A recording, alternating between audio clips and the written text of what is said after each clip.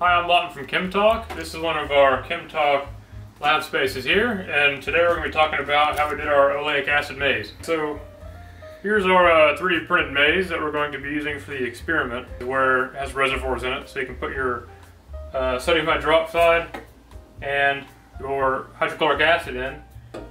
And the purpose of this experiment is basically to see whether or not we can solve a maze with food coloring using purely an acid-base reaction with the addition of oleic acid. So Lawton, tell us a little bit about the two sides of the maze and what goes in each section. Right, so the maze comprises of two main parts. There's a larger cavity here and a very small cavity here.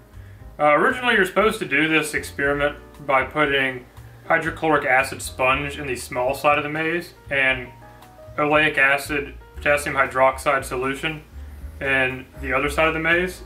We have actually used sodium hydroxide as opposed to potassium hydroxide, and it works just fine. So we have done it by flipping it around and done HCl in the big side and sodium hydroxide in the small side.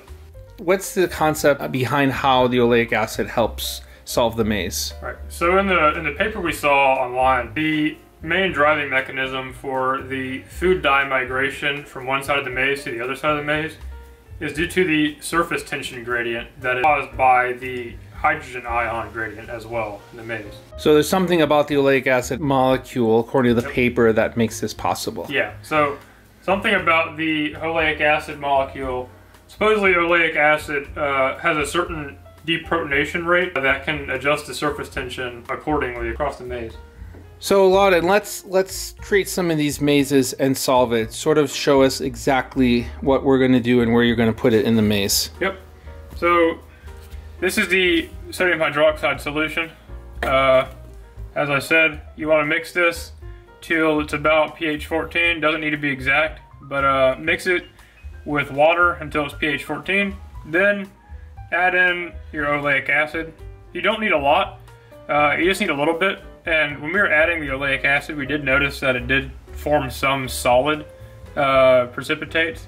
So if you have potassium hydroxide, we'd recommend using that, but it worked just fine with sodium hydroxide.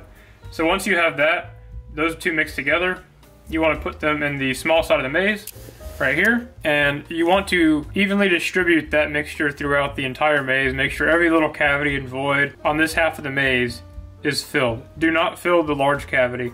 That needs to be empty for now. So once you have it filled, you will take your hydrochloric acid and you will put your hydrochloric acid in the large side of the maze. Then, once you have that, you will take any color food coloring. We used red, basically any color you have, except for yellow. Yellow does not show up very well.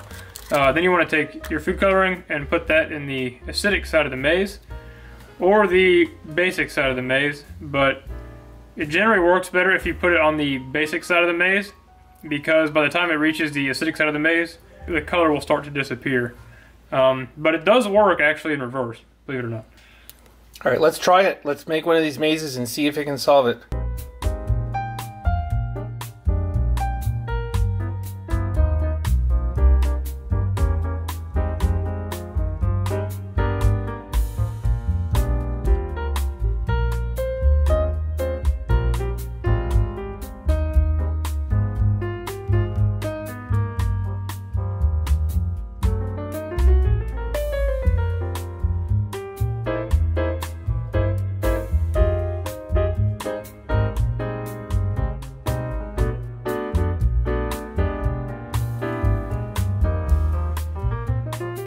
All right, so can you tell everyone how you made the maze and where the design came from, and what did you use to 3D print it?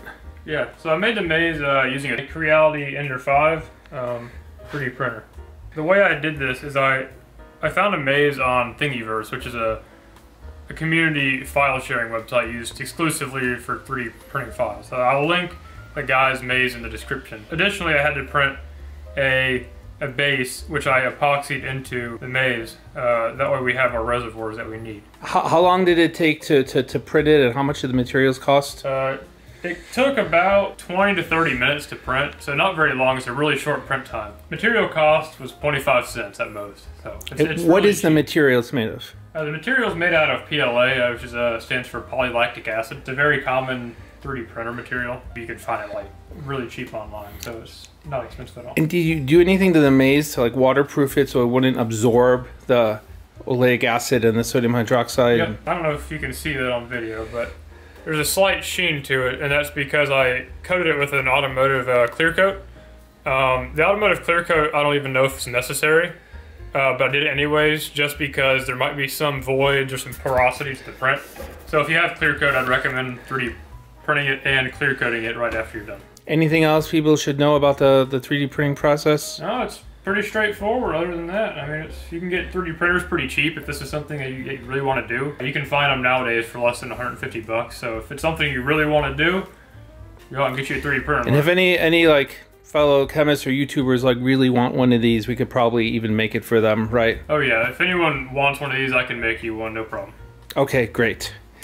All right, so so that was pretty amazing, huh? Oh yeah, yep, worked out great.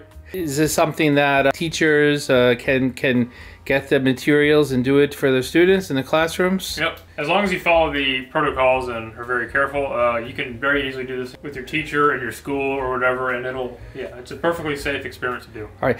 We're going to have safety information in a link in the description. There is going to be a part 2 of this video, right? Yep, there will definitely be a part 2. We have Why is discovered something that? very crazy that we did not expect while doing this, and just constantly coming up with further questions about the mechanism. We have definitely come up with something that is very crazy. You definitely got to see part 2. All right. Part 2 is coming soon. Thanks.